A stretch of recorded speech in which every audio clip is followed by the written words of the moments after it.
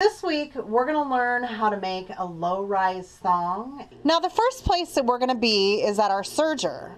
I've already pinned the piping pieces to the thong with the lining. So you're going to secure down both sides, and you're going to put the top of the piping piece about 1/2 inch over where you're going to sew, because usually when you sew it doesn't look as nice. It doesn't finish as well unless you cut that 1/2 inch off of there. And you're going to pull, because it's tighter, you're going to pull and make it all go together.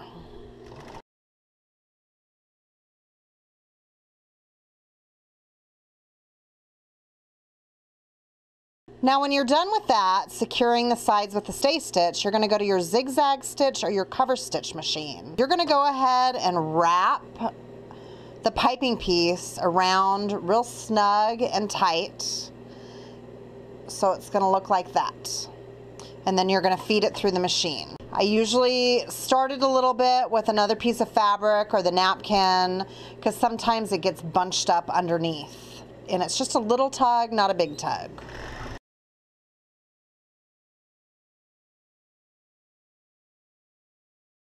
And I usually do these one after another, so I don't have to put this paper towel in here to tug on. And you know, I don't think I really had that problem with a zigzag machine. I could just feed it under and it would work. It was this industrial machine I've had problems with.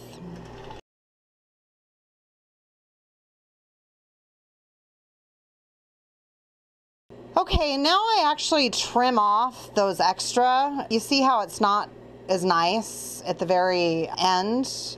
So that's why I make it go off 1/2 inch on everything. Everything I make my piping pieces go off 1/2 inch.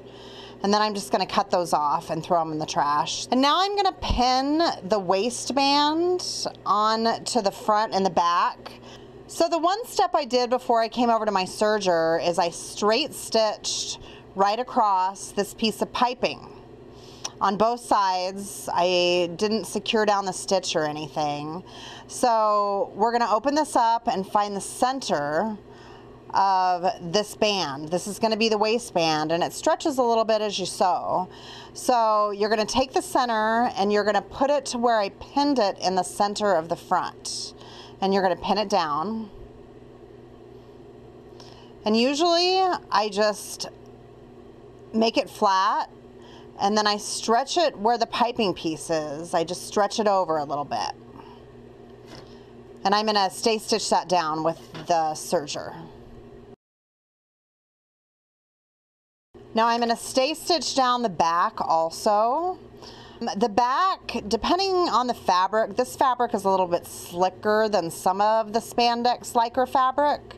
So I kind of place it a little bit to the left of the center, because it's going to slide a little bit as I put that stay stitch down.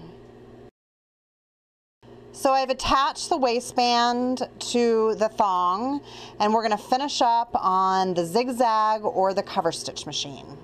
And I usually start in the very back, and I fold it over. It's going to look like this on one side and this on the other side, and I just wrap it around.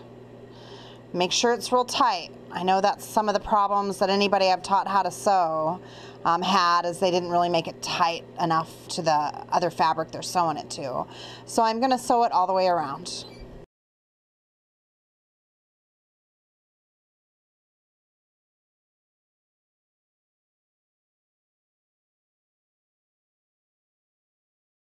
So that is your completed wide thong.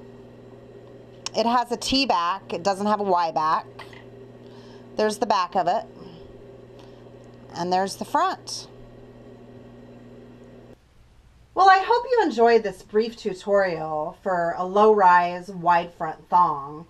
It is one of my best sellers on my Etsy store, so it should be really popular at the club if you can teach yourself how to make it. Don't forget to check me out at basictease.com. Until next time, stay sexy. Bye.